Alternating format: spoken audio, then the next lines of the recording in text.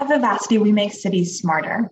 Our sensors gather real-time data to help councils and local authorities better manage their road networks, helping them to reduce congestion, improve safety, and eventually support autonomous vehicles.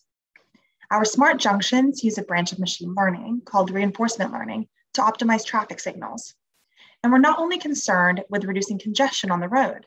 By leveraging the rich data that our sensors can provide, we open up the possibility to prioritize for different modes of transportation, like walking and cycling, and for helping us to reduce emissions.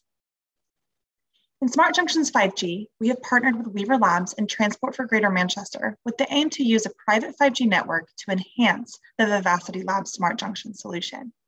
For this 5G project, we will be deploying our Smart Junction system across 8 junctions along a major corridor in Salford.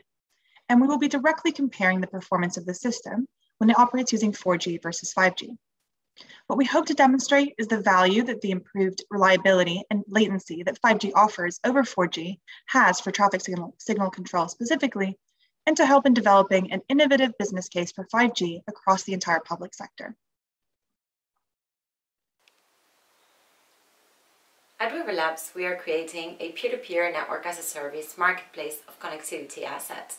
We believe that openness and diversity in the supply chain is needed, and the fundamental shift is towards the marketplace of connectivity that sits between the supply and the demand side.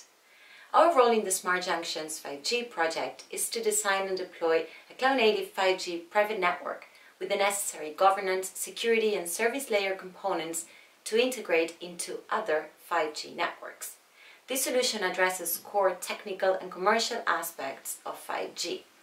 What we would like to achieve from this project is to showcase how open and interconnected infrastructure can fundamentally change the way we optimize networks and diversify the telecom supply chain.